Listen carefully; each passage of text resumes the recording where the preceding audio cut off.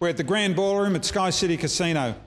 It's the Pride of Workmanship Awards. It's an important night. It's a great night. Let's take a look. Alistair King's the GM of the Arnhem Land Progress Association. Alistair, these awards are important. Yeah, they are important. I think if someone goes the extra mile and does a great job for you, they should be recognised.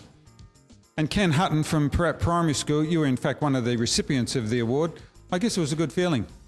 Yeah, it was a good one. It's great for the parents to be recognised as part of the contribution to the community, and it was good for Rotary to do that, yeah. Well, they're in recognition of excellence in the workplace. People actually put a lot more into their workmanship, who have pride in it, and this is recognition of those people. So there you go, the Pride of Workmanship Awards, and we'll see you